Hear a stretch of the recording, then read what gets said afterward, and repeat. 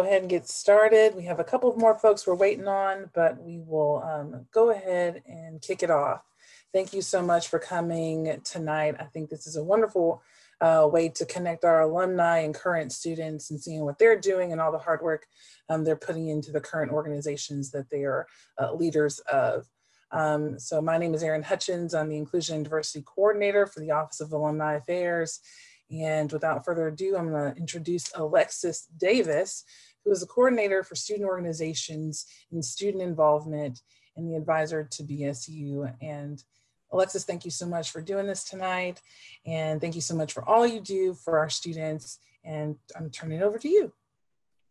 Well, hi everyone. Thank y'all for joining us so much. We're so excited. So what we'll do is we'll have our panel introduce themselves and then we'll get into some questions. And so during this panel, if y'all have any questions, please use the chat feature. But we also like to see your beautiful faces. So if you want, you can turn on your camera. Thank you, Sasha. I see you now. Hey. But yes, turn on your camera if you like. And you can also speak verbally, whichever is your choice. But yeah, so we'll go ahead and start with Ada Ruth. War Eagle, y'all, I'm so excited to be a part of this panel tonight as a part of Black Alumni Week. I'm used to going to this with my parents on the weekends around a football game, so I hate it's not under normal circumstances, but still excited to get to join y'all tonight. But for those of you that I haven't had the chance to meet, my name is Ada Ruth Huntley, and I have the honor and privilege of serving this year as our SGA president. I'm a senior studying global studies with a minor in hunger studies in the College of Human Sciences, and I'm from Clanton, Alabama, and the child of not one, but two Auburn alumni, Liz Huntley and Tony Huntley. So excited to be with y'all tonight. Yes, like Ada Ruth said, it definitely is an honor to be here tonight and serve on this great panel. But my name is Jalen Sanders, and this year I have the pleasure of serving as BSU's president. And I'm a senior from Bessemer, Alabama, majoring in industrial and systems engineering. Perfect, thank you. Alrighty, War Eagle, y'all. My name is Adia Foster. I am a junior from Montgomery, Alabama, and I'm studying software engineering. And this year, I have the pleasure of serving as the president for the National Society of Black Engineers. And I'm so excited to be here. And like Ada said, I am the child of two Auburn alumni. But they are not as cool as Ada's parents. They do not show up at any of these events whatsoever. They are virtual, and they still haven't graced us with their presence. But they are alumni of the wonderful University of Auburn University. Adia, I don't know if we need to call them cool. I feel like that's a stretch. Well, thank y'all. So our first question for the evening is, tell us about your experience as a student leader at Auburn, more particularly a Black student leader. So if we want to go in that same order, or y'all can popcorn around, whichever y'all choose. Sure. So my experience being a student leader at Auburn has been all over the map. I've had the opportunity to be involved in so many different spaces, and I've been very privileged in doing so. I've been involved with Student Government Association, Black Student Union, Camp War Eagle, Student Recruiters, undergraduate research, study abroad, the Honors College, you name it, I've probably touched it in some way, shape, form, or fashion. And I like to say, you know, I major in involvement and I kind of do school because I really just enjoy that aspect of my Auburn experience so much more. Sorry to my parents who were on this call. But it's been incredibly transformative for me as a student leader, but also as who is soon to be an Auburn alum, going out into the workforce, knowing that these experiences are going to have shaped me into the leader that I am today. And I know that I'm going to be so well prepared because of the experiences and the skills that student involvement has blessed me with. Being a Black student leader has definitely come with its challenges. I know we have some questions to dive into that a little bit more, but have definitely been blessed in finding my tribe and so many different student leaders that were Black as well, or that are Black as well, to be able to lean on, get advice from, get poured into, but also pour into them, and just relate to their experiences. So I've been very blessed to have some incredible people that I've had to lean on to. Yes, and I would like to echo that. A lot of what Ada Ruth talked on kind of can parallel with myself as well. I've been very heavily involved on campus since my freshman year as well. Like Ada Ruth, we both started on BSU's freshman committee and have since then blossomed into these great leaders that you see before you today. But honestly, my experience as a student leader has been one that I will cherish for the rest of my life. I've enjoyed my time here at Auburn, especially getting to know not only the Black students at Auburn, but also the campus, the full campus environment, and seeing not only the impact that I'm making personally, but also on a grand scale. I've served as a resident assistant most recently this past year for University's Housing. I've served as on the committee level as well as on the executive board level for the National Society of Black Engineers.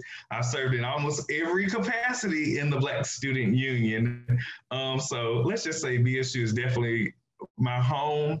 But as a Black student leader, like Ada Ruth said, it definitely has come with some challenges. There's a small community of Black students at Auburn, but I think that we know how to find each other and have the best and most optimal experiences together. So I have not done as much like campus-wide stuff. Kind of I don't know. It's my little 18-year-old self mindset was, I'm coming to Auburn.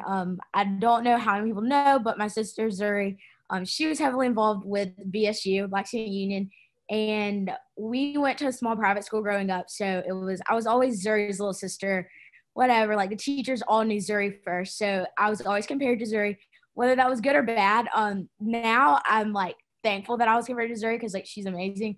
But when I was 18, I was like, I'm ready to be Adia. Like, I'm ready to walk into a room and it's like, what is your name? Adia, not, oh, you're Zuri's sister, which I mean, now I love being Zuri's sister. I claim Zuri's sister all the time. But when I was 18, that was something I very much craved. So I kind of found my area within my college, within the College of Engineering, and I've done pretty much everything within the College of Engineering. I'm kind of at the point where like I can walk into like engineering spaces, and I was telling my mom that the other day, and I was like, I can kind of tell them what I want to do, which is like a really weird space, but it's also like super empowering to know that like I've grown these relationships as a student leader to where I can kind of like, they know they can count on me, and I can kind of say, oh, I think I'd like to do that kind of thing. And it's super fun, but like it does come with challenges. And I know that's like one thing we all work through, but like Jalen said, we just always having to find each other. And no matter where we are on campus, you're going to run into some other Black students who are either in your org or not in your org, and y'all get together and you just have fun and kind of like are there for each other. And when somebody needs like hey, keep going, you can look around and you can find somebody and it's like, hey, keep going, keep pushing, whatever, you can achieve whatever you'd like to achieve kind of thing. So it definitely has its benefits of being a student leader, but it's not come without challenges whatsoever. Yeah, and I know some of y'all talked about your experience, but can you elaborate on your experience as a student leader within your organizations? Yeah, so I started in SGA right from the jump. So I got involved in Freshman Forum, which was incredibly transformative for me. For those of you who aren't familiar with Freshman Forum, it's a group of about 45 freshman students who are selected to represent the freshman class in Student Government Association. And so we're taken through various leadership exercises paired with a mentor within SGA, but also get to form relationships with the people in our group. And those relationships have carried on with me to this day. I see Sasha and Ellie on the call, who I was in Freshman Forum with. I've had roommates that I was in Freshman Forum with.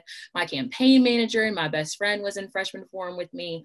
So those relationships and that experience truly stuck with me. From then, I decided, you know what, I really want to be in a position in SGA, so I'm going to run for a senator position. So that spring, I ran to represent the one Senate seat for the College of Human Sciences against 5 people. And for whatever crazy reason, they elected me to serve that year. And then again, the next year as an incumbent. And in those 2 years, I had the opportunity to serve as the Inclusion and Diversity Committee Chairperson in Student Senate. And the next year served as President Pro Tempore. So I was second in command to the Vice President of SGA. And obviously back in the spring, ran for SGA president. And for whatever crazy reason, the student body decided to elect me into this office. So incredibly happy to serve in this role, incredibly honored to serve in this role, and just thankful for SGA from beginning to now for supporting me, making me a better leader, and encouraging me to grow. Yes, and I've actually cherished my experiences within the Black Student Union. I like to say it's my home because honestly, everyone knows me as Jalen from BSU, and I don't know if that's a good thing or a bad thing, but everyone knows me, and I guess going back to my freshman year when I was coming to Auburn, I was looking for an organization that would be my family away from my actual family. And BSU was just that. So I started on freshman committee, like I said, and it was kind of getting your feet wet with organizations on a college level. I had been involved in high school, of course, but seeing it maximized to such a high capacity level, it was like, whoa, okay. So, okay, this is how an event would run on a college campus, not just within a high school senior class. So it was definitely insightful in some ways, as well as molding you as a strong leader generally. So not just giving you those skills, but also giving you the ability to exert and use those skills. So coming towards the spring semester when cabinet applications came out in BSU, I think everyone kind of knew I was going to apply for cabinet. So it was dead giveaway. So since 2018, when I pursued cabinet, I was the assistant director of one of our event planning committees, and I hosted two of our most famous staple events, Fall Forum in the fall, and then Soul Food Bazaar. And I got to tell you about Soul Food Bazaar. I don't know if you ever attended a Soul Food Bazaar, but it's always a great time. It's a family reunion mixed with a block party, mixed with a house party. It's just a great time all around. And I had the privilege and honor of hosting it and planning it. So that was very rewarding, as well as going into that spring when I applied for exec, and some things were changing in the org. We restructured ourselves, but I took on the challenge and implemented some new things, and it got me to this point where I now am president. So I've very much cherished all of that. I've grown not only as a leader, but personally as well. And I've established some great friendships that I would cherish not only at Auburn, but past Auburn as well. So I guess like how I got involved with NSBE was probably, I don't know, it's also my very 18-year-old mind was very questionable, but led me down the right path. So both my parents graduated from Auburn. They're both engineers, and they met for the first time at the fall regional conference for NSBE. And it just happened like, I don't know, they both went to Auburn, but they hadn't met each other on Auburn's campus. So that's kind of how like I started getting involved in NSBE. I was like, oh, let me go to fall regional conference my freshman year and like I'll find a boyfriend, whatever. Didn't happen. But that was my mindset at the time. But now it's like, oh my gosh, like just stepping that far out of my comfort zone. And that was not like by myself. I know Dr. Brown, he's the director of the Academic Excellence Program. She has definitely like hand on the back, pushed me out of my comfort zone so many times. And so she was one of those that definitely encouraged me to go to FRC for actually like the real reason, which is like finding networking and all of that. And just kind of like working with her. She's probably one of the people that's definitely grown me the most as a leader on Auburn's campus. Because she just kind of like, I think it was like during summer break, just like my freshman year, I was talking to Vontae Richmond, and he was basically talking about how Dr. Brown volunteers you to do stuff. And so I was like, okay, whatever. And that's kind of how it started. It was like, Dr. Brown was like, hey, D, you really should do this. Hey, D, you really should do that. And it just kind of like taught me to like grow my own voice and learn how to advocate for myself, but then also learn how to advocate for my peers who like don't always end up in the rooms. And so I've been super fortunate to like end up in all of these rooms where I've been Alumni Advisory Council for Academic Excellence, the Engineering Inclusion Diversity Committee, just like lots of different rooms that like I would have never thought that in 3 years I would be in those rooms like constantly, where it's like, how many meetings do I have today kind of thing. And I definitely think that Dr. Brown and just like all of the people older than me have definitely contributed to that, and definitely like pushed me to become NSBE president, because I honestly, like, I was terrified of running for absolutely anything. I was like, I'm going to lose. Nobody likes me, whatever. So to like honestly get to this point, it's like a very big growth mindset for me thing. And that's kind of one of the things that I like to I don't know. It's like one of those things where it's like so many people poured into me that I kind of like, okay, now it's time for me to start pouring into somebody else because like I'm leaving in a year and a half, which is absolutely insane to think about. But just kind of like, I guess that's just how I got involved with like student leadership and kind of like my experience so far. Thank y'all. Y'all have really great responses. I wish I was like that in undergrad because I was just at my house, like not doing anything. But we've come a long way, just to say the least. Okay, so my next question is, what would you tell other students who want to become involved but are kind of nervous? I would say to do exactly what I did, and that's just to dive right in. I kind of called myself freshman year the yes girl, because if anybody asked me to do anything, I was like, yes. Ada, are you going to serve on this committee? Yes. Ada, are you going to run for this? Yes. I just really wanted to get a wide array of experiences so that I could start to, you know, as the years go by, tailor down exactly what it was I really wanted to invest in. Obviously that thing became SGA, but as a result of all of those different experiences, I have grown so much and had the opportunity to meet so many incredible people who I wouldn't have met had I just done SGA, you know? So I would just encourage them to branch out as far and wide as they can. Just dive right in, because I promise people want to see you in those spaces. They want to help you, and don't be afraid to ask for help, because so many of us had to get where we are today. Yes, and in addition to what Ada just said, I would say don't be afraid to break outside of your comfort zones. I know a lot of times we get so complacent in what our current state is to where anything outside of that is taboo to us. So if you're looking to get involved, don't be afraid to try new things with that involvement.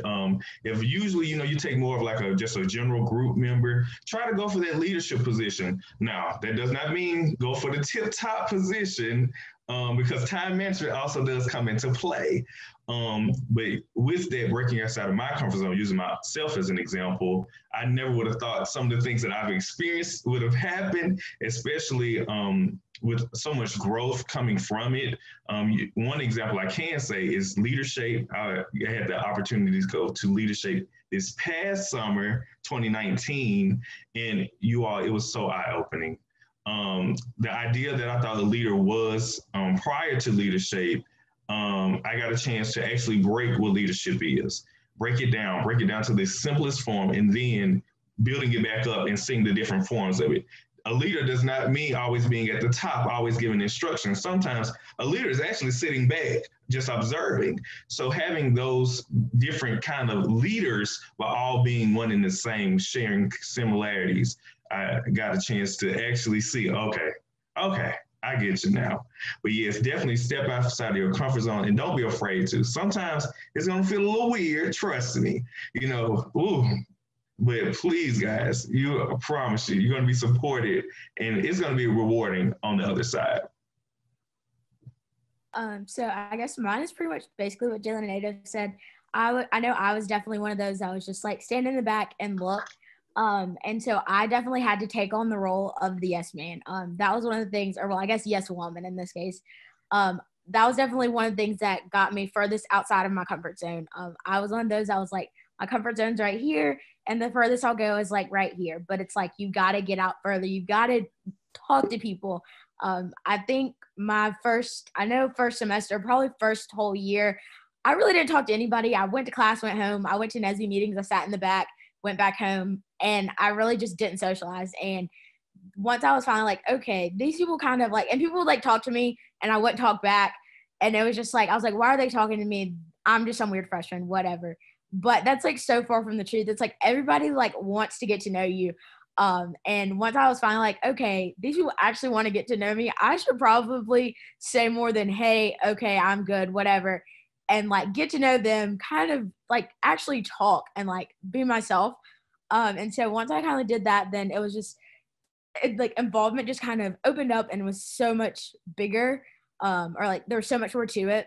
So, and then like, I guess the other thing I was thinking was like, if you know you're the kind that will like say yes too many times, because like you know how you are, like if you're in your comfort zone, if you're like to sit in your comfort zone, yes man is kind of the way to go. If you're one of those that's like, I do absolutely everything except for school, my like one advice that I was doing when I was doing Camp Regal this summer was to go to as many general body meetings, events as you want, go to all of them, but don't get involved like in a higher role, whether that's a committee or whatever, except for in like 1 or 2 organizations just to get started. And like after your first year, then it's like, I don't really like that one. I like that one more, and just kind of adjust which ones you want to be like, go higher up in the leadership ranks for. But you just kind of have to like know yourself. So like if you know you do too much and you don't really focus on school, then try to stick to a couple. If you're one of those, it's like, here's my comfort zone and I'm not stepping out of it. You just got to say yes a whole bunch of times, and then you'll be outside of your comfort zone and you'll be thriving. Thank y'all. So I do have one question from the audience, but I want to remind everyone that please use the chat feature, or you can talk to us. We're here. We're people. We love to talk, as you can tell. But yes, please use the chat or talk to us if you have any questions for our student leaders. But our first question is, what advice do you have? Oh, sorry, I can't read. What advice do the student leaders have towards finding and sustaining relationships with faculty and staff mentors?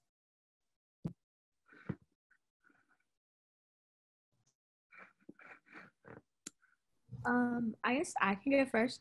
I would honestly just say, like, you just have to reach out. There are so many faculty and staff members who sit in their office during their mandatory office hours, like the university required office hours, and nobody really comes to talk to them. If they do come talk to them, it's just questions about the homework, the project, the test. And so professors, just in my experience, like faculty and professors, they love to just, you come and sit down and it's like, hey, like their research. That's the easiest way to get a professor talking is, hey, what are you researching? And within the College of Engineering, they're just gone. And it's a long conversation and you probably don't know what they're talking about because it's such a high level because they're all so smart. But that right there just kind of like gets you in the door, and it's like, okay, this student wants to know more. This student wants a relationship. And you just kind of like start there. And it's also, it just goes back to like putting yourself out there, just walking up and talking to them. And I know for me, the longest conversations I've had is like, so I heard you talk about this part of your research. And then it's just like, they just get going and going and going. And you learn a lot, and they love interacting with students. And so it's really just have to be proactive with going to them, emailing them, whatever it is, just get in touch with them. And I have never really been turned down by a professor that's like, oh, I don't want to talk to you right now, whatever. They're all super like, they'll drop of the hat and talk to you about whatever they're working on or whatever. So just be proactive and go talk to them. Yes. And to even take that a little bit further, Adia did bring up a good point. I feel like a lot of times we do place like our faculty and educators on a pedestal, and yes, they do deserve to be on that, but we kind of distance ourselves from that pedestal to the point where even interacting with them outside of a class setting is so weird and taboo. So I do think, like Adia said, just going up to them and talking to them, talking about like, what's your favorite sport? How do you feel about this topic? Like simple things like that will open the door for a greater connection. And then that's where you can be like, well, I really admire these characteristics about you, and I would like for you to be my mentor. And that's up to them if they want to accept it, because I do believe they are a little busy, but having that continued kind of relationship, just checking on each other and being open and honest in your communication, saying that, you know, I would like your advice or your feedback on this, because like Adia said, we do like to talk, and so they like to talk, probably even a little more. So just opening that door is going to create a world of possibilities you never would have known if you had not taken the opportunity to connect with them. Absolutely. I mean, I have to echo everything that they've said. It truly just takes reaching out, and I'll speak more from the staff side since that's who I interact with more, because like I said, unfortunately do not prioritize school as much as my involvement in a lot of cases. But I do have the opportunity in this role to interact with a lot of staff, but I really took that initiative from the time I was a freshman. And I'll use a personal example, and I don't know if she's on the call, but Dr. Taffy Clayton has served as an incredible mentor for me. Ever since my freshman year, I think we met at an event, and I, made the initiative. I was like, I would really love to just get lunch or coffee soon and just pick your brain. And that has been a very sustainable, continued relationship and support supportive relationship for me. She's helped guide me throughout different leadership positions. We did a lot of work together when I was Inclusion, Diversity, and Equity Committee Chairperson in Student Senate. She has been absolutely incredible for me. And even went as far as to write my recommendation letter for our sorority, Alpha Kappa Alpha Sorority Incorporated. So really, really thankful to have that relationship with her. And I have a similar relationship with a lot of other staff members, but it truly just took reaching out. I heard from an administrator one time, they said, you know, we could be anywhere doing these jobs. Dr. Clayton could be a chief diversity officer anywhere. We could have general counsels anywhere, but they choose a higher education institution for a reason, right? Like they want to be here for a reason and they want to interact and invest in students. So it truly just takes reaching out because they have, I wouldn't say they have all the time in the world. That's probably a little bit of a stretch, but they definitely do have time dedicated and want to invest in relationships with students because they are here for a purpose. Thank y'all. Does anyone from our audience have any additional questions? If not, I can keep going with my list. Don't worry. Anybody? Okay, well, we'll wait on them. So I have a kind of fun question. What is your favorite event hosted by your organization, or what is the most memorable experience you've had at Auburn so far? Honestly, you can take both. It's up to y'all. I will take both. Okay. So my favorite event by far that SGA puts on is Heyday. So every alumni, every student on this call, everyone knows what Heyday is. Heyday is coming up in a couple of weeks and we are so thrilled. I'm really excited to have my first and I guess only Heyday as SGA president. But y'all love Heyday so much. One year was actually on my birthday and I volunteered not 1, not 2, but 3 hours at a tent passing out name tags on my birthday just because I love Heyday so much. I love the connection that it brings to various members of the Auburn family, and there were even some people I volunteered with that day that I'm still friends with now. So you never know who you're going to meet. Love getting a hay dog, love going to see the camels. I don't know all the details yet of what it's going to look like virtually this year, but I know our team has awesome plans to still make it a really engaging event. And probably my most memorable experience while here at Auburn, I had the opportunity sophomore year to study abroad. So I participated in the Honors College Study and Travel Program, where I learn about a country throughout a semester, and then I take a 10-day trip to that country. And so I had the opportunity sophomore year to go to India. It was absolutely incredible and life-changing for me. It eventually catapulted me into changing my major because I was so impacted by the trip and what I was able to see, but made some awesome friendships, got to eat some incredible Indian food, and get to see a part of the world that I probably wouldn't have had the opportunity to see had it not been for that program. So I would tell every single student I meet, if you have the opportunity to study abroad, please go because it is going to change your life. But that is by far probably the most memorable and impactful thing I've done. And I might sound a little biased about this, but my favorite event, and it's very hard for me to choose, y'all, but my favorite event from BSU has got to be Soul Food Bazaar. If you was on freshman committee, also known as Soul Food Bazaar, that's an inside joke, but yes, Soul Food Bazaar is my favorite event because not only, first of all, I love soul food. Not only does it combine that love for soul food, but it also brings in the historical context of soul food and why it's so significant within the Black community. Aside from that educational part, we also have a great time at Soul Food Bazaar. We eat good, we learn, and then we have a great time. We dance. Sometimes we've done karaoke at Soul Food Bazaar. We might play a family feud or some kind of group game. So it's very inclusive in a family-oriented way. Now, my most memorable moment is, I'm a little torn between the two. Aside from leadership, I would say this past year, just being a junior, serving as not only VP of Programs in the Black Student Union, but Programs Chair in National Society of Black Engineers, as well as a resident assistant. Those are 3 major positions, all heavily active on their own, but combined, it created a sense of impactfulness, not only on myself, but from me onto these other students. So I really did enjoy that. Now, some days I only had about 2 hours of sleep, but with the little sleep that I did have, it energized me enough to sustain myself throughout that day or that week. But it really did bring a smile to my face to see so many students having a great time at these events, so many great students building a community and connecting with one another through these events that I was responsible for planning. So I think that will have to be my most memorable moment or experience thus far at Auburn.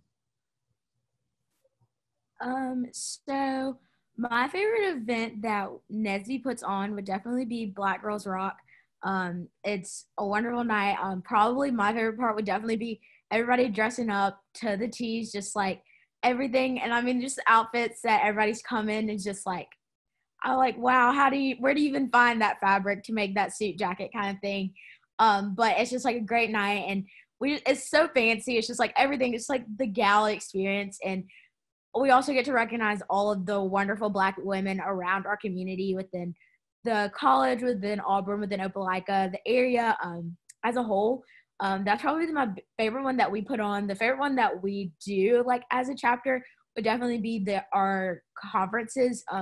Just seeing that many Black engineers walking around head to toe, business professional, is just like, it's so empowering. I did that as a freshman, and it was like, wow. That's probably like the event wise. And then most impactful thing has definitely been, I would probably say E-Day this past spring. We actually got it in before COVID. And I work as a student worker within the K-12 outreach office, which also does like scholarships and recruiting. And within those, it was just like, so I was working the whole day. I actually got in trouble with my boss because I skipped one of my classes to stay at work because I was having such a good time. And I was just there, and I was like seeing all of these high schoolers just so excited to learn about engineering, learn about Auburn. And just like seeing them, like they just come running, and it was like, oh my gosh, we have another school bus coming. And you just see the kids in like a huge pack just come walking up the concourse. I think absolutely everybody on campus hates E-Day because you cannot get food. I didn't try to eat. You cannot get food because a lot of the teachers, because I was checking the school groups, so the teachers are like, you cannot cross this road, which is Magnolia, where all of the other restaurants are besides campus. So they had to eat on campus. And so I think absolutely everybody hates E-Day, but I don't try to go around anywhere except for the engineering concourse. And it's fun, like working it and like seeing all of these students so excited about Auburn and about engineering. It's just like super fun to me. I don't know. I guess like the nerd in me, but just like all the different outreach events that like I attended before I came to Auburn, and now I'm like working on the other end of them, and kind of like the people that help make my decision for Auburn. I guess I like to believe I'm that person for somebody else. And so that's kind of like, I guess, my most impactful favorite events kind of things that I've done here at Auburn. Perfect. We have another question for you in the chat if you see it. So it's about, can we hear the history of NESB? How long has it been around, and how many active members do you have? And honestly, can we give the kind of a little history about everybody's organization, if y'all don't mind? Yes. So our organization here at Auburn started, so we used to believe it was 1985, but I believe that's just when we started the process. We were officially chartered and like given the permanent student organization label in 1987. I was our NESB office. Jalen knows the office. It was, the office was a mess. It still kind of is, but I've been going through it recently. And I went in, I was like looking, there's just like all these file cabinets. I'm just pulling them open, and I opened one of them, and it's just this whole file folder that says important with 3 exclamation points, and it's underlined twice. And I'm like, okay, this is interesting. It's probably important. And so I was like opening up, reading it, and it was all of our different charter documents. And it's just been like, it was so cool to like connect to that part of history of our organization, because back in I don't remember what year it was, 91, 92. My dad was actually president of NESB. So that was kind of like, I don't know, it was like seeing that, and I found like a newsletter, and it was like, here's our recent grads, and my dad was one of the recent grads, and it was like these graduating seniors, and my mom was one of the graduating seniors. So it was kind of like, I guess for me, that's the fun part, is like a lot of people in there, my mom and my dad, have been telling stories about like, so-and-so, I was ready to quit engineering. I made a C in this class, and these 2 guys laughed at me because they failed it the first 3 times or whatever, just kind of like the struggle of engineering. Because, it happens. It's like that sometimes. Like there's just some classes where it's just like everybody goes through it to get through them. And so just kind of like seeing their names is super awesome for me. So that's like the history, I guess. So that's how long it's been around. And right now, active members right now attending meetings, we have right around 60. But we also have a lot of students on co-ops and different stuff like that who aren't able to attend the meetings. So I'd probably put active numbers around 75 or 80. But not everybody pays dues. But it's a great group. I don't know. It's hard to track active members, like for me, just because like some people pay dues at different rates, like just different things. So we're in college, not everybody has the money at the same time. But it's definitely a great group of people. We have our group chat, and honestly, like every year, the freshmen join our group chat with everybody in the chapter, and we have the same argument every year: which engineering major is the most important. And honestly, like I'm very biased. Software engineering, y'all wouldn't be able to do anything without software engineers. So that just ends that argument. But Jalen's going to argue that industrial, Jalen, he likes to say we don't do anything except for sit behind the computer and code.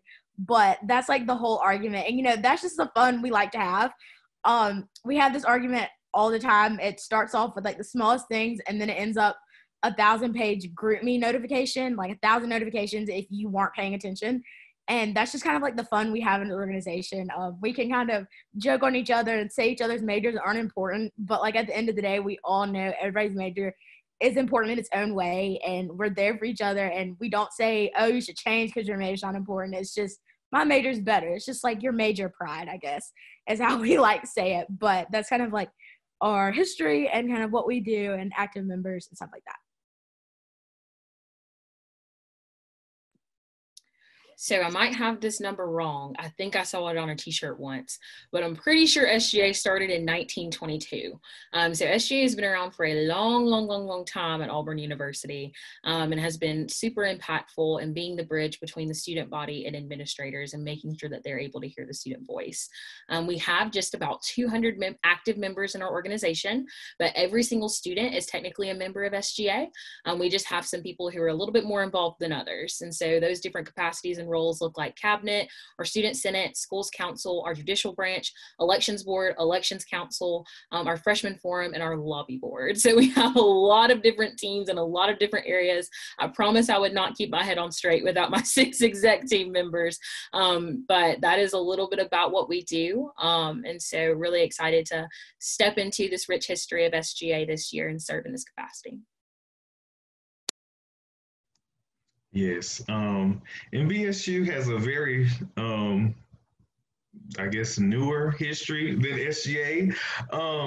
It actually used to be called, or initially was called, the Black Student Action Committee, and it had this name around circa 1983, and then in 1984, it adopted the name that we know now, Black Student Union. And I found that very coincidental with the 20-year anniversary from Dr. Harold A. Franklin being on campus.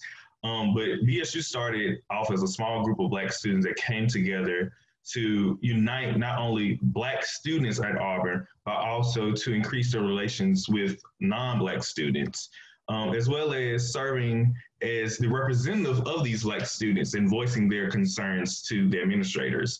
Since 1984, we've done a lot of great things on campus. One is improving the cultural and campus climate to the state it is now, as well as growing and improving and increasing involvement amongst Black students.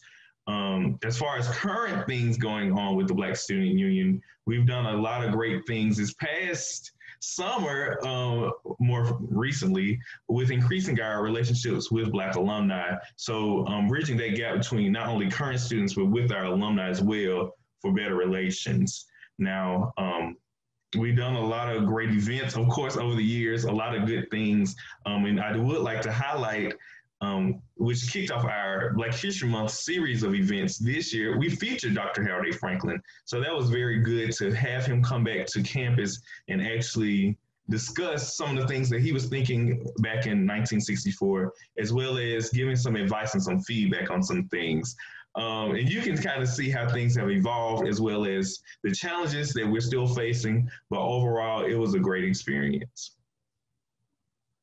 Thank y'all. And we want to welcome the alumni that are just joining us. So if y'all have any questions for our student leaders, please use the chat or you can just ask them. We welcome you. So I have another question. What do y'all need as student leaders from alumni?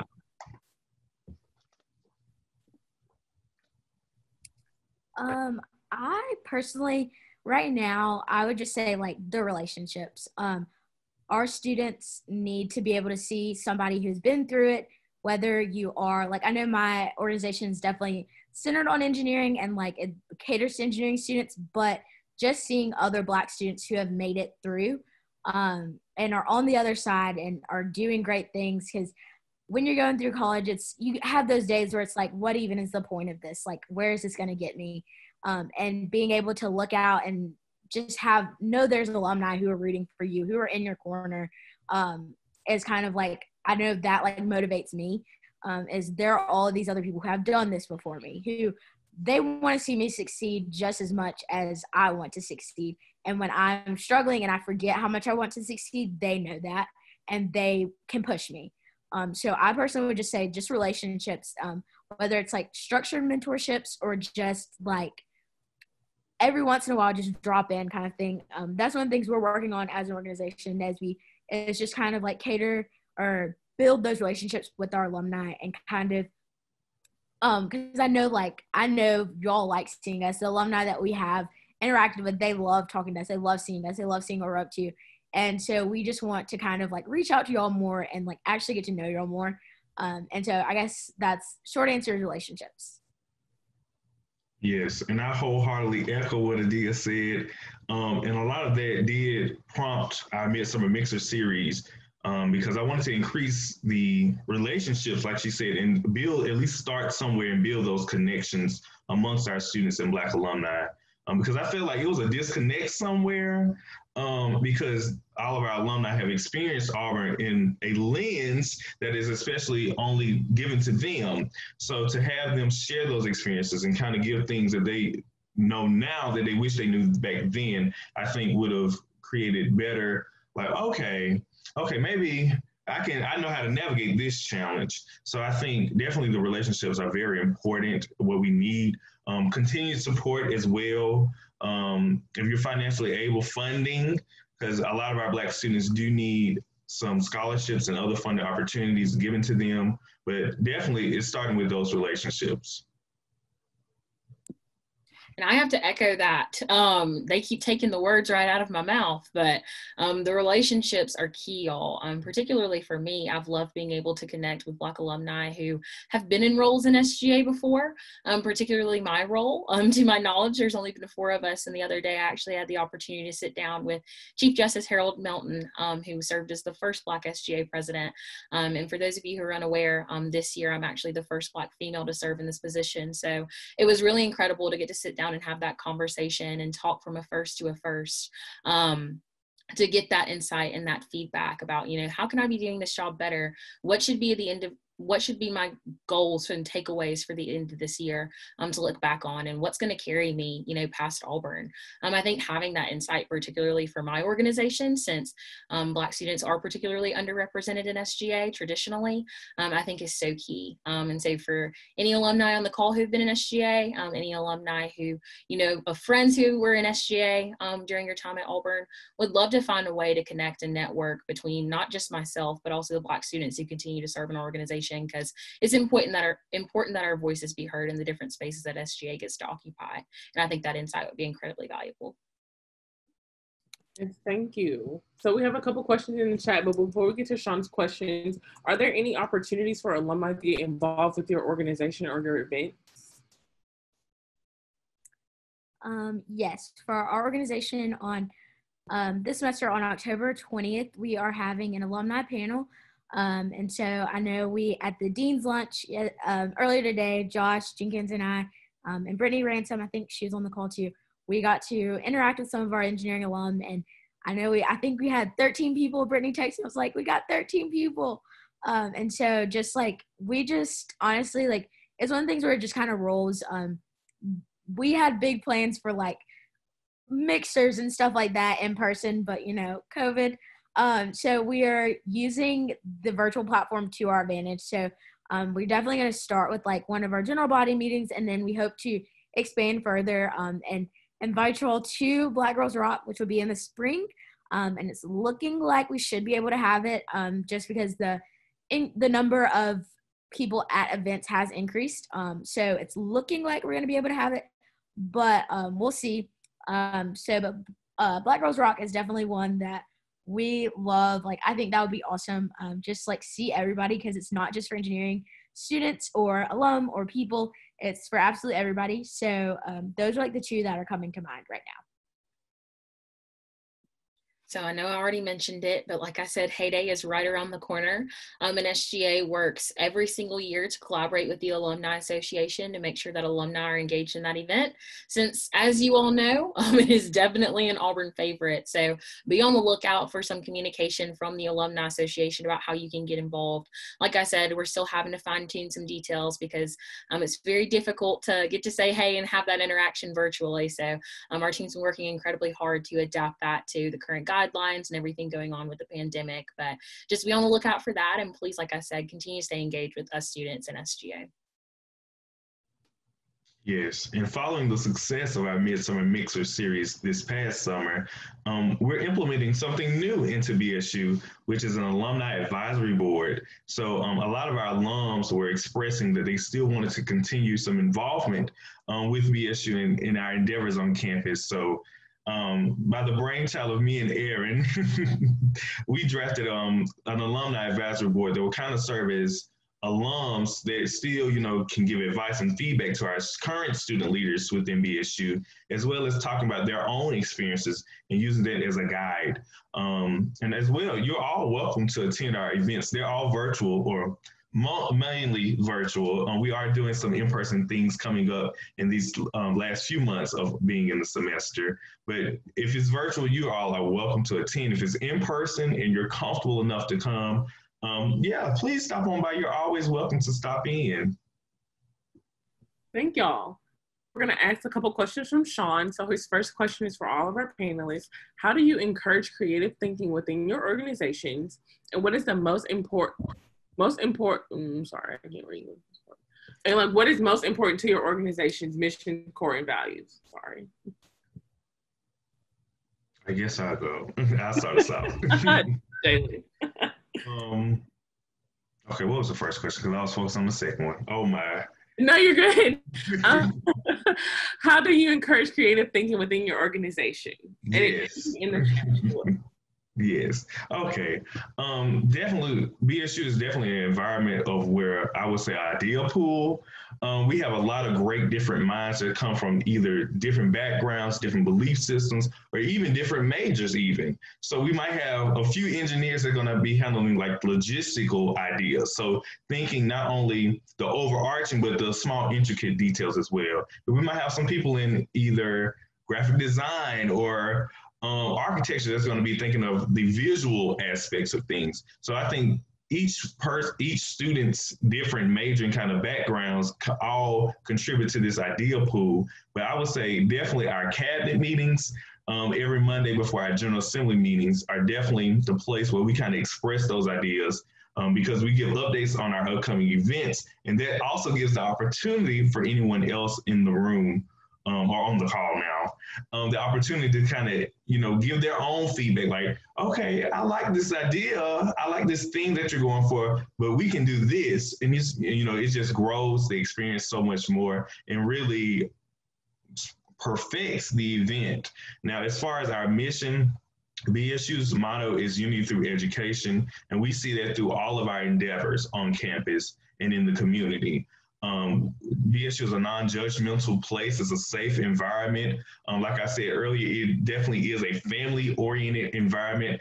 We're going to uplift you through your hardships, celebrate your successes, as well as create that space where you can actually learn. If you come in with one mindset, you're going to leave with a host of different other perspectives. So creating that environment for us to all grow through educating ourselves.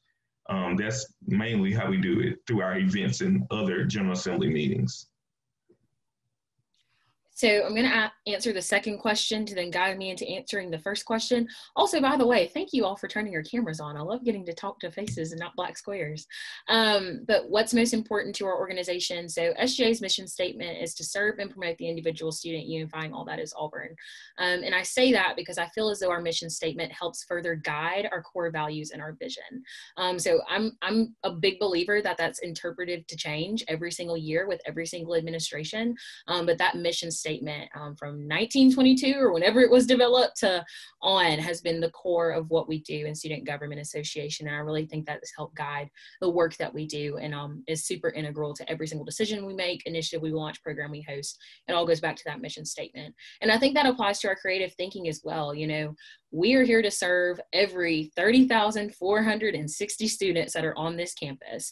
Each individual student is, you know, our job. Like, we are responsible for making sure that their voice is amplified when we go to meetings with administrators and convey what the student concern is. And so we've really encouraged our teams that feedback is key and feedback is crucial. So we actually have a platform. It's called Auburn Answers. You can actually access that platform at aub.ie/Auburn Answers. And basically the way that works is if a student has a concern or a question or just a general comment, they can go on that website, submit a form, takes just about 3 minutes, and someone on our team will respond to them generally within 24 to 48 hours, depending on how extensive the answer is.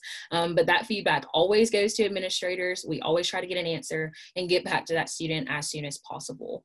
And so we really amped up that website this year. It got a nice facelift and relaunched at the beginning of this semester. So we're really excited about that. Now we have some different features on the website. We have polling on the website, which is new, and it's going to be really great in helping us get that quick quantitative feedback. But we're really, really excited about the different ways in which we've been encouraging our teams to get feedback, because that is going to be so critical as we do encourage creative thinking, because we have so many brilliant minds on this campus and it's our job to serve them. So we have to listen to them to be able to do that. So I'll answer mine in the same order as Ada. I will start with our mission statement. The mission statement of NSBE is to increase the number of culturally responsible Black engineers who excel academically, succeed professionally, and positively impact the community.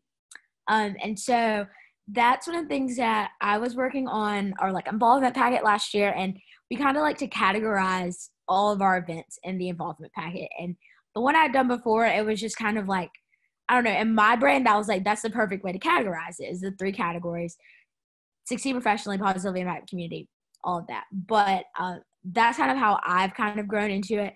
That's kind of my goal this year, is to try to hit all 3 of the pillars, and just kind of, I guess like Ada said, just use it to guide us and make sure we're doing what our members need to make our members successful, and to help them grow as much as possible. So as far as like creative thinking, I don't really know. So that's one of the things where it's like within engineering, we have to think creatively outside of the box all day, every day, in our classes. And sometimes it's like the professors are just like way over in left field and they want you to be over in way left field with them. And so it's kind of one of the things where it's like a lot of the times when we come to NSBE, it's just like we want to decompress. So our thinking outside of the box, Langston Williams, he is a graduate student, a PhD student in aerospace engineering, and he's been on e-board the past 2 years. And what used to be just like game nights where we just had board games and stuff like that, Langston loves these riddles that all tie back into like, one was like the Fibonacci sequence. Like, you don't realize that you're using, like, training the muscles, like the brain muscles that you need for engineering, for pretty much anything, like those, just like the different principles like that go into pretty much everything every day kind of can relate to these different riddles and principles that he finds these riddles for. And so that's kind of like, I guess, how we kind of stretch the creative brain while also letting our members kind of decompress and not feel like they're thinking as hard. And we are very competitive. Like I said, we argue about which major is the best. So give us something to compete about. It's a screaming match pretty much every time. But that's just kind of like how we come together and we have fun and we kind of decompress. So we like to have a couple of just fun meetings like that. And I guess the one that's like the creative, like the artsy side of creative that is coming to mind is we have a couple members who love doing graphic design, or that's Photoshop. And so they are able to make our flyers. And so that's super fun. So all of the flyers you see for all of our meetings, those come from somebody in our chapter who's like side gig, I guess, fun thing to do is to make flyers. And Paint and Sip is also another one that's super fun. That's like Paint and Sip. Jalen, I think you did grape juice, totally not an alcoholic, but the same principle as the alcoholic Paint and Sip. So I think we usually try to get somebody within the community, somebody black within the community who comes and leads a painting of some sort. And so that kind of stretches like the artsy side of creative, and kind of like, I guess for me, is the side that's not so black and white. Because as an engineer, a lot of what we do is black and white. There's not much gray, at least in our classes. It's your answer is completely right or it's completely wrong. You may get a little partial credit here, but there's a right answer and there's a wrong answer. And so just kind of like growing the gray area mindset is, I guess, like the creative thinking that we like to encourage and like grow within our members in our organization. Thank y'all. So we have one more question from Sean, and then we'll get to Shirley's question. So Sean said, what are you as student leaders doing to ensure your continued growth and development as a student leader here at Auburn?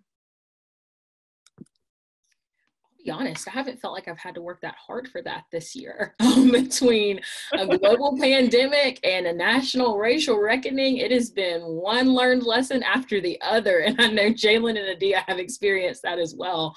So luckily we haven't had to work too hard to grow this year.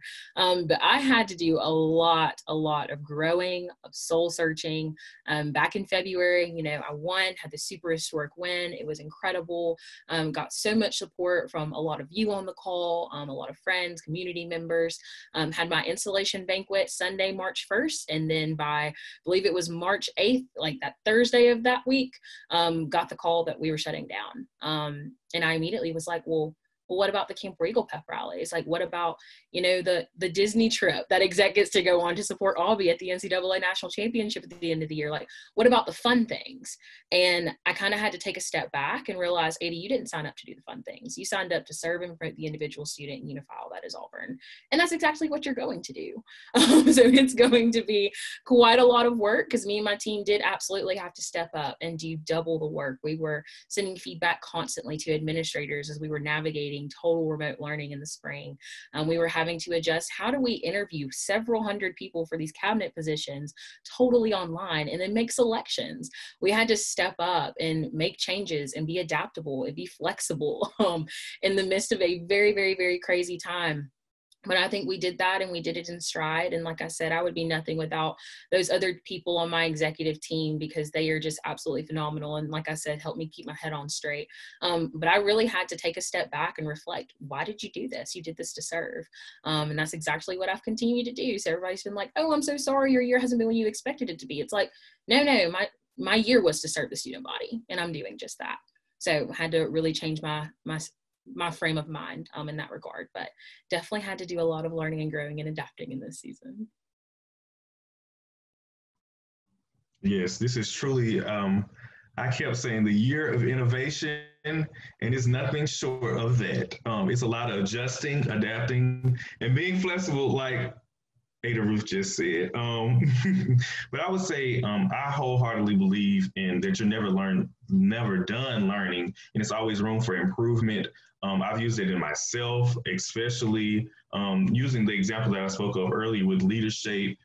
Coming into college, like with my own leadership experiences, and having my own mindset of what a leader is and does, but having the opportunity to break that down, actually seeing what is a leader, like breaking every piece of leadership down to the simplest form and having to build it back up and seeing, okay, the different levels of leadership, the different types of leaders.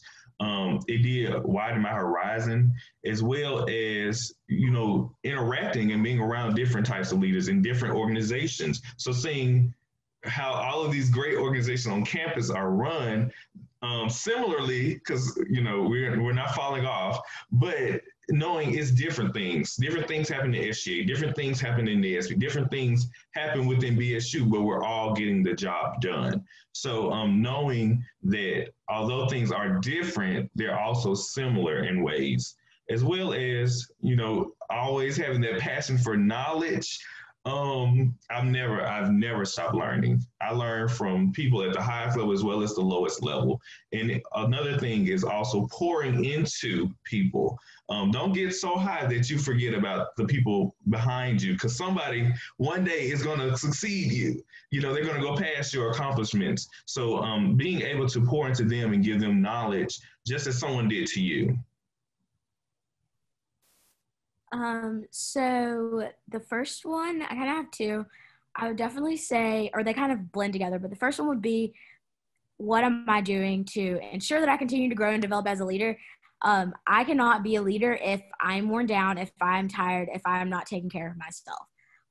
So that is one thing I've been learning this past week, because I am at home in Montgomery right now, because I was not taking care of myself, and my mental health got all crazy. I was having panic attacks and just everything, and it was just everything on top of each other.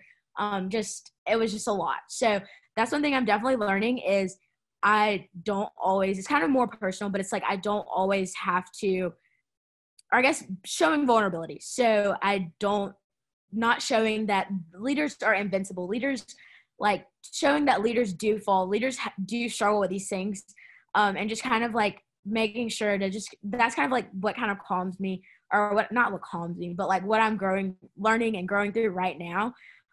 Because I was in rooms that I never really imagined I'd be in this summer, talking about tough subjects. And one of the things that I've definitely learned through that was just kind of, things aren't going to change if I or Black people are talking about our experiences in ways that make other people comfortable. And that's something I realized I was doing. And I didn't realize it, but I kind of like flipped the switch one meeting. It was like the first meeting.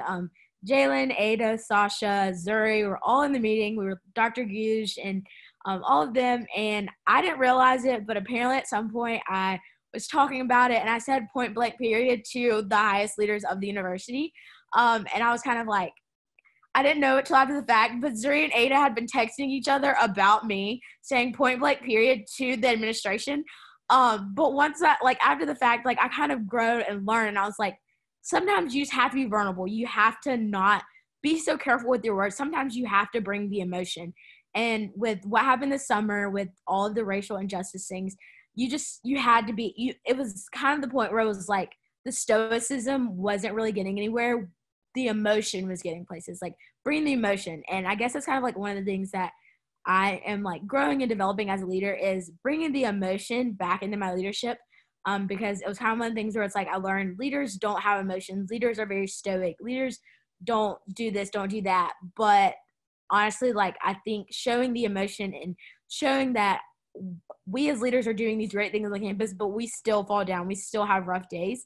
Kind of will inspire other people to keep going, and they can be a leader too, because I know some people it's like, oh, I can't be a leader because I struggle with blah blah blah.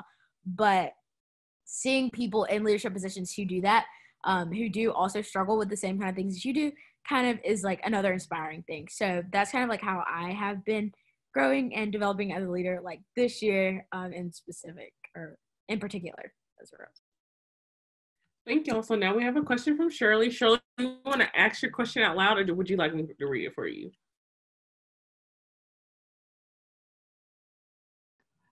I can ask it. Okay, perfect. Hi, everyone. How are you all? It's so great to hear from you.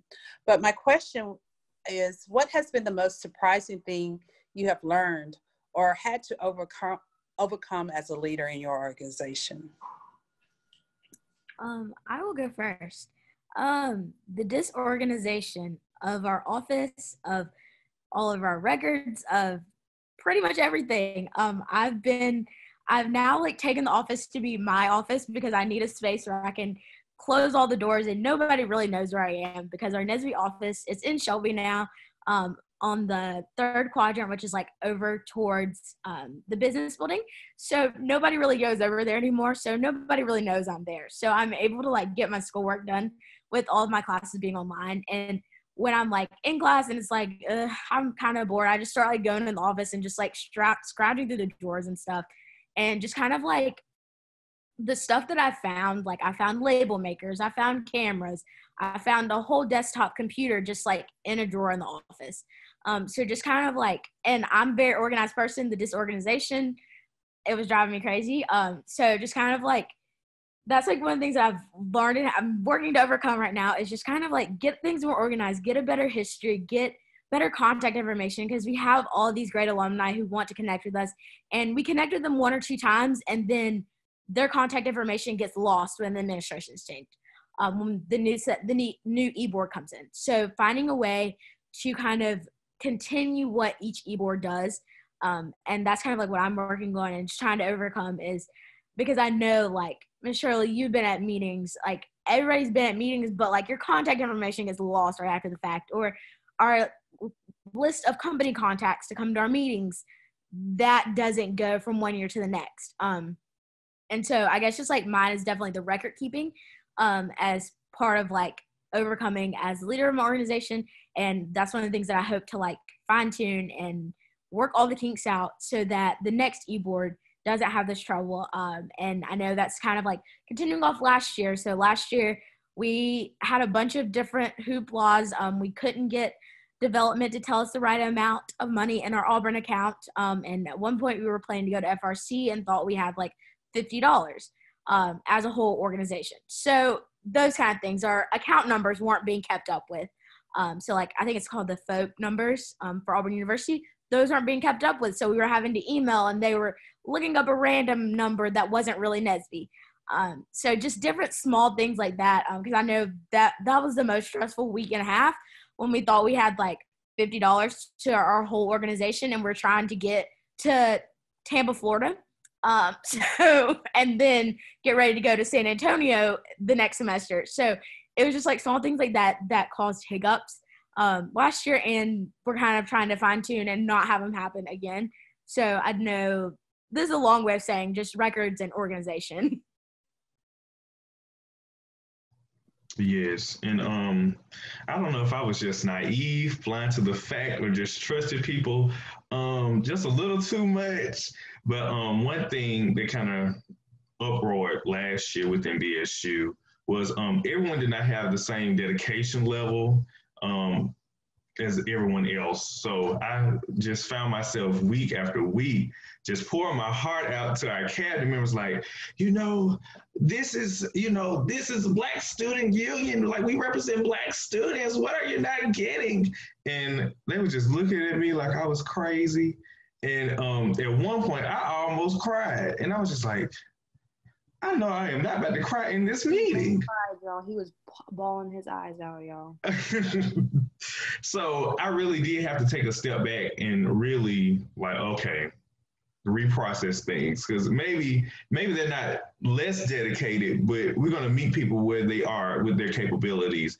And in fact, like, we have a lot of different leadership levels within BSU. Some have more experiences than others, some don't.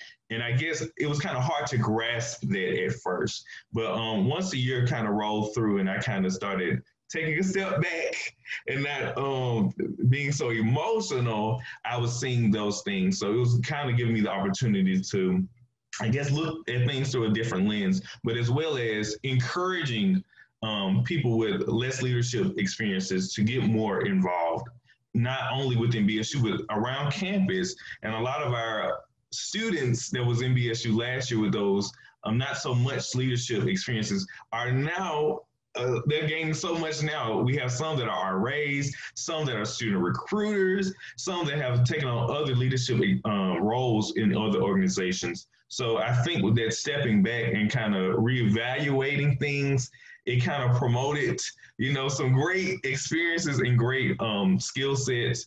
But you all, I was just like, I know it's not that many of us, so I know something's got to be up. But yes, yes. So Adia and Jalen answered this from a more organizational standpoint, and I'm going to answer it from a little bit more of a personal standpoint, if that's okay. I think the thing that was most surprising to me, and this is going to sound really, really sad when I say it, is that I'm capable. Like, I truly didn't believe that I was capable of doing the job that I'm doing today, right? Because no one that looked like me has done this. And y'all, let me tell y'all, it is really, really hard being a first. I don't know if any of you have ever been a first in any of the capacities that you've served in, but it is really, really, really hard to be a first because you set the standard for everybody that's to come after you. I stepped into this like so pessimistic. I was like, are people even going to show up for me? Like, are people going to support me? Like, I didn't even know if I was capable of doing this job. But again and again and again, I heard like, are you kidding? Like, you're Ada Ruth Huntley, which like, I don't think there's any, like, you know what I'm saying? But we were like, you know, you're Ada Ruth Huntley, like you can tackle anything. Like, you've done all these leadership roles and been involved in all these spaces. Like, what are you thinking? Like, you can do this. And I consistently doubted myself. And I was like, I don't know if Auburn's ready for a Black female. I don't know if they're ready for me. Like, I just don't know about this. But continually, I had an incredible support system that encouraged me, picked me up when I was down, like made sure that I saw this process all the way through, because there were a lot of times that I wanted to give up. And there were a lot of times now where I'm in this job, I'm like, this is really hard, y'all, and I just want to take a nap. But once again, like, that tribe, and a lot of those people are from that freshman forum group that I'm talking about, have picked me up when I'm down, dusted me back off and said, get back out there, you got this. And so just learning to believe in myself has been kind of my biggest takeaway, and this experience in particular, but in my leadership at Auburn, because I've been able to accomplish some really cool things. And I don't say that to brag, I say that as a testament to the people that have poured into me. And so I think that's probably been the most surprising thing for me to learn, is that, yes, Ada, like, you are capable and you can do it well. Thank y'all. So can I say something after that? Yes, go ahead. So Ada, I just want to commend you for saying that. Gosh, I look awful here. I don't know what kind of light I have. But, you know, I really just want to commend you for saying that, because I think it's so important. You know, oftentimes, I mean, I'm listening to all of you wonderful leaders, and you're all leaders. And, you know, I think sometimes, and no matter where you get in your career, we are often our worst critic, right? And we have to learn how to get past that. And if you guys can do that now, you know, at this point in your life, oh, wow, what can you guys accomplish, right? So, you know, the thing that I always try to encourage, and that I always try to pass on to, you know, those who are younger in their career, and, you know, and even some of us that are later in our career, is own your role, right? Own the role that you're in. You earned it, you're there. Step into it and don't doubt yourself, because most likely you will find that you do belong where you are and you're capable. And how many times, you know, many of us get in the room where we look around and we don't see people who look like us. But we get there, and then after a while, we're like, well, wait a minute, I could be the smartest person in this room, you know? And I'm saying that because it does happen, but more so than that, you own your role and you step into it, and don't go in there putting the doubt on yourself. So, I mean, I just loved hearing you, you know, say that. And I think it's just such an important point that I just had to say something, so. So Charlene, I was going to say something, because all three of those answers, I would say we've all felt them. You know, I've been out of Auburn almost 30 years. And even, you know, this year, I've had to deal with teams that weren't organized. I've had to deal with people not pulling their weight either on a committee or on a team. And at times, self-doubt, when you get a new role, you have to question, do I deserve it? And do I have the skills? And just like Ada Ruth, you have to talk to yourself and say, hey, I'm here. I've done this before. I'm prepared. And so all those things, I think, as Charlene said, that you're learning them at your age, and that you're still in school, is commendable. And so I appreciate you all sharing that with everyone. And I'm so proud of you guys. Thank you. So for our last question, I know some of y'all already touched on this, but how are y'all balancing your work-life balance, essentially doing your organization full-time and also during school full-time? So do y'all want to talk about your work-life balance and how do you take care of your mental health? That is a loaded question. It has definitely been a learning process. And, I thought I had a system down, and then the pandemic hit. And it's like, oh my goodness, everything has changed as soon as I've got a system going that works. Go figure. So for me, it really looks like separating work from school, from life. And so I would like show my camera and show y'all, but it's kind of messy in here. I've developed what is called a cloffice. So I would say office in my closet, but it was really crucial for me since I had the space this year to separate a workspace and a school space from my hangout space. Because I needed that mental separation. Normally I'd go on campus or I'd be in my office, and I'm still there every now and then, but with the pandemic, wanting to be more conscientious, doing a lot of work from home, like I felt like that was incredibly important for me to separate those two spaces. So when I go in my room and I lay in my bed, like it's time to lounge. Additionally, I have so many planners. So I have my Outlook calendar, which I live by. My friends crack up. I'll make a coffee date with somebody and then they'll get an Outlook invite from me 2 minutes later. Because if it's not on the Outlook calendar, it just does not happen. But additionally, and for the students on the call, and Jalen and Adia, I don't know if y'all know about this tool. There's a website called mystudylife.com. It's free. You can download an app. And literally at the beginning of every single semester, I take my syllabi, I sit down, I plug in all of my due dates, my exam dates, my class times, and it uploads them for me and has a dashboard. It's like, okay, this is due today. This is due tomorrow. This is due this week. You have this coming next week. So that I don't even have to think about it, right? Because if I was trying to juggle all this stuff in real time, my life would quite literally fall apart. So that's been really important, but also just taking time for myself. I set a very, very strict standard from the beginning with my advisors, and Corey's on this call, so he can attest to this. Like, after business hours, I'm out. Like, unless it's an emergency, between the hours of 5 p.m. to 8 a.m., you will not get an email from me. Which traditionally in this role, and a lot of my executive team members still practice this, it is like, if I get an email, I'm going to respond right then and there, schedule it, it's going to go. I'm like, no, like I have to create a work-life balance. And if I hadn't done that, I'd be working all day. And y'all, that is exhausting and it's tolling. And I'm still a student too, and still have a life too. So I think, creating that work-life balance has been incredibly important for me, and I've done that through a wide variety of those things. Plus I also, like Adia, struggle with mental health, so it's all the more important for me to make sure that I take time for myself and I treat myself and make sure that I'm okay as well. So I guess I'll go with the same, like piggyback off Ada. I definitely had a system. I was definitely one of those that had to mentally and physically separate school from just sleeping. Because freshman year, when my desk where I did my homework was right next to the bed, I'd call myself relaxing, but I'd be sitting at the desk still kind of subconsciously working on stuff. And that bit me in the behind. Freshman year, I had basically a mental breakdown, not terribly, but more or less, where I was like, I'm leaving Auburn, whatever. I'm not cut out to be an engineer. I'm not cut out to be at Auburn. But it was really, I wasn't sleeping well. My brain was never shutting down. So last year I worked super hard on setting boundaries. So when I was on campus, I was doing involvement, I was doing schoolwork. So I'd get to campus because I'm one of those that goes to bed super early and wakes up super early. So I would be on campus at 7 o'clock in the morning. From 7 o'clock to lunchtime would be school. After lunch, then that's when I do involvement. After I leave campus, then it's at home, and the backpack doesn't open except for to plug up the computer and the iPad. And the phone is there, but it's really just Snapchat and social media and all of that.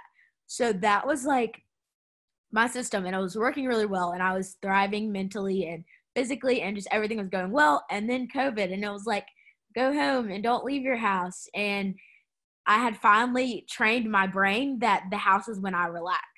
And it took so long to train my brain to relax at home that the now I got to work at home never exactly clicked on last semester. And it still hasn't exactly clicked.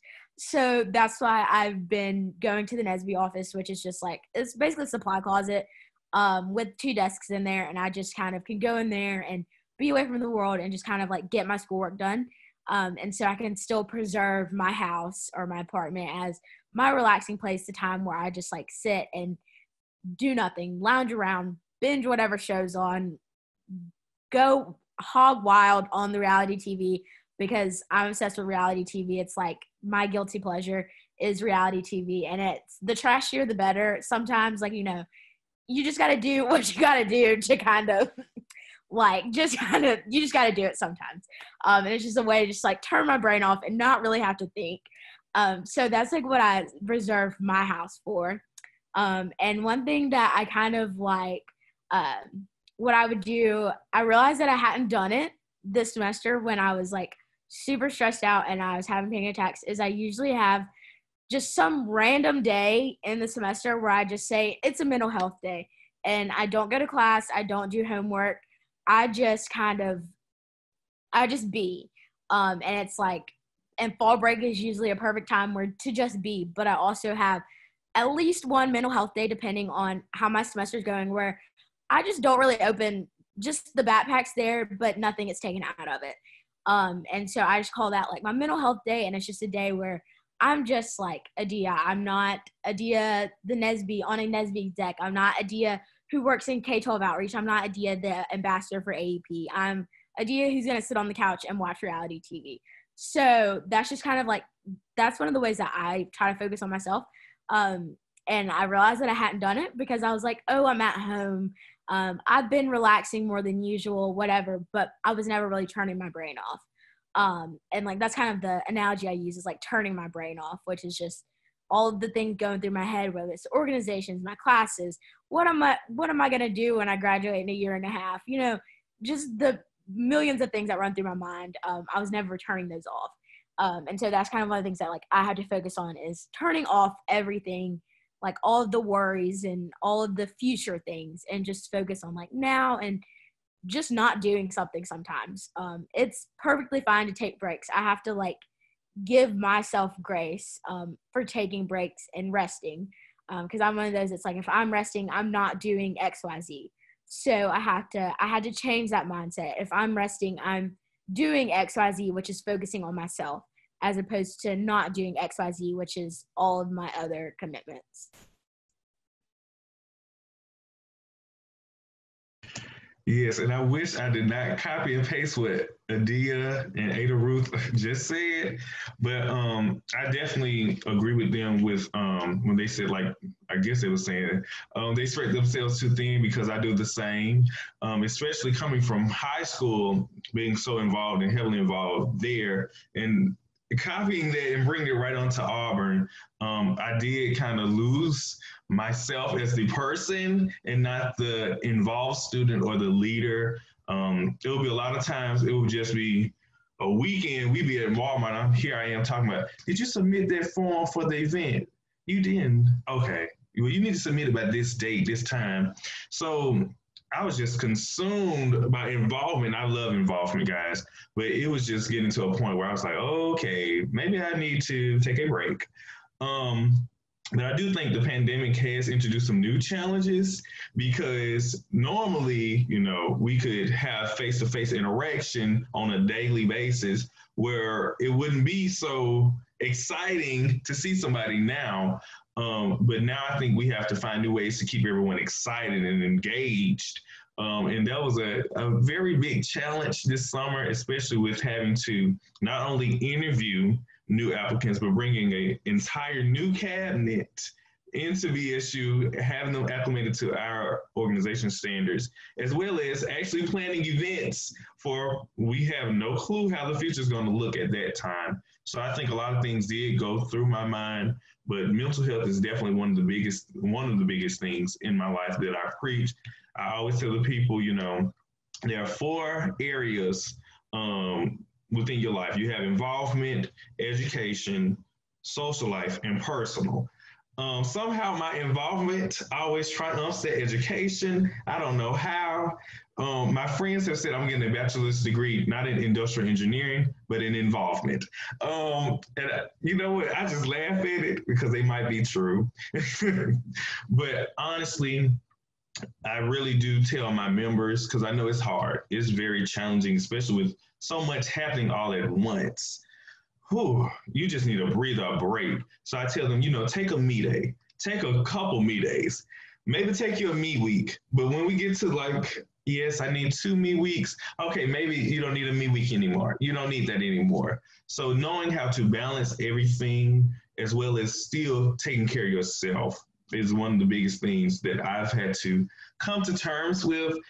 So one of the things that I have started doing this year is after 4 o'clock on Friday, you will not be getting an email from me until probably about Sunday. And even then, I'm not expecting you to do anything with that till Monday. So it's gonna get sent Sunday, but you ain't gotta do nothing with that till Monday. I'm enjoying my weekends. I'm enjoying myself. But really, guys, just making sure that you're keeping yourself at the forefront. Yes, your education is important. Don't misquote me, but also remembering why you're here as a person. Yes, it is to get this education. Yes, it's to get a great career, but also realizing that you have to live beyond this. You won't be known as such and such with this degree. You're going to be known as your name. So always keep that in mind.